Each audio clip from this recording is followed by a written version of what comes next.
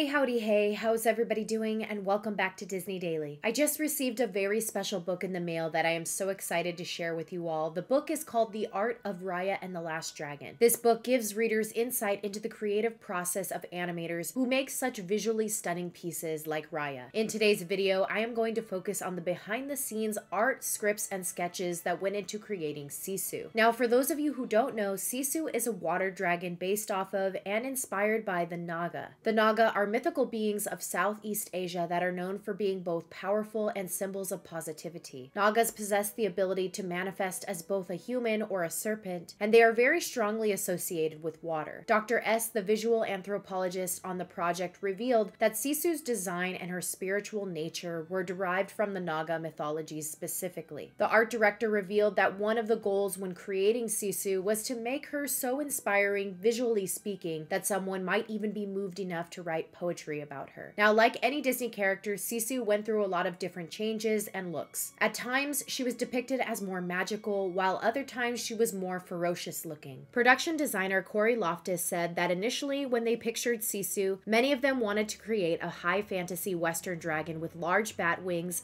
and scales all over her body. But that wasn't a dragon that was true to the culture. So to really get a better idea for what Sisu should look like, the team worked and consulted with specialists such as Lao visual anthropologists and a Thai architect who gave them insights into the creation of this mythical being. Ultimately, the creators wanted to stay true to Southeast Asian culture depictions, so Sisu's final design was very whimsical but also respectful of regional customs. To be more specific, Sisu was given a crest and a serpent-like body, which were more prominent design features of the Naga. Art director Amy Thompson went into more detail, explaining that Sisu was made blue to show her ties to the water. Her body was given an S shape to illustrate her ability to glide through the water effortlessly. Additionally, to stay true to the water theme, creators gave her a water-like motif on Sisu's crest. In all honesty, this information about Sisu's creation was fascinating, and as I kept reading through the book, I began to understand more and more just how much bringing Sisu to life in animation meant to many of those who were working on the project. For example, head of story Fawn Verasunthorn grew up in Thailand, and she remembers just how significant the Naga were to her everyday life. She said they were integrated into all kinds of architecture and that they would stand guard outside of temples. You can see this similar integration of dragons like Sisu throughout the lands of Kumandra. Now, one of the last things I want to emphasize in regards to the making of Sisu was just how challenging bringing her to life on screen was. Carlos Cabral, head of characters and technical animation, said that creating Sisu in CG was a technical challenge for everyone because she was so complex. He goes on to say that she really pushed the limits in regards to their understanding of animation. Now, in regards to Sisu as a human, that was a whole different challenge the movie team had to endure. The main focus with Sisu as a human was to make her look as uncomfortable as possible. John Ripa, the co-director, said they illustrated this by dressing Sisu in oversized clothing. This approach really gave audiences the impression that Sisu was very out of place, and she felt that way. Creators also wanted to ensure that audiences could see a little bit of Sisu the dragon even as a human, so they kept her hair wild and bright, and they also added details into her coat to represent the dragon. For example, the frays on the bottom of the coat are supposed to be reminiscent of her fins. Additionally, she was given a long sash that would be reminiscent of her tail. Well, that concludes this episode of Disney Daily. I hope you all learned something new. If you really enjoy these behind the animation videos, please let me know down in the comments. And my question for you all today is, what scene in Raya and the Last Dragon is your favorite? As always, thanks for being my guest here at Disney Daily. Until next time.